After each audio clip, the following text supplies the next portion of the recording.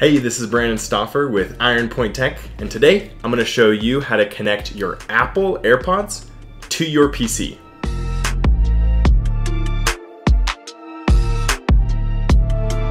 Alright, now to start this process, you're going to want to go over to your Start menu, and then to your Settings. And then in your Settings, you're going to want to open up your devices. So this is where we're going to connect the AirPods. You can see here all the devices that are already currently connected. You want to make sure that this Bluetooth button is turned on.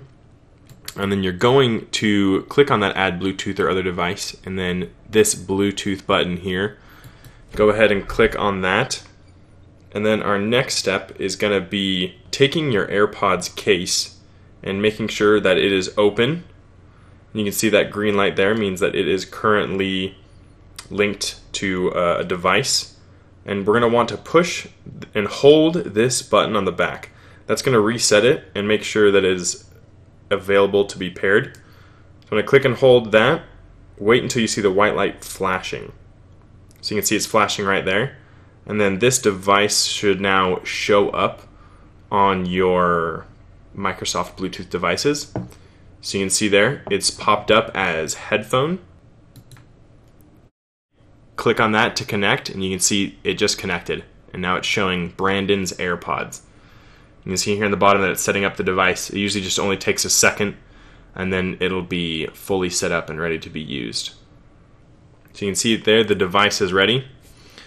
Now all you need to do is put your AirPods on. It doesn't have all the functionality as AirPods do when they're connected to Apple devices. I can skip songs, I can go back to certain songs.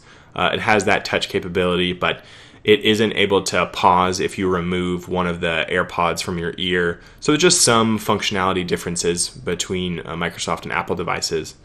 But now you're connected. Alright, it's as simple as that.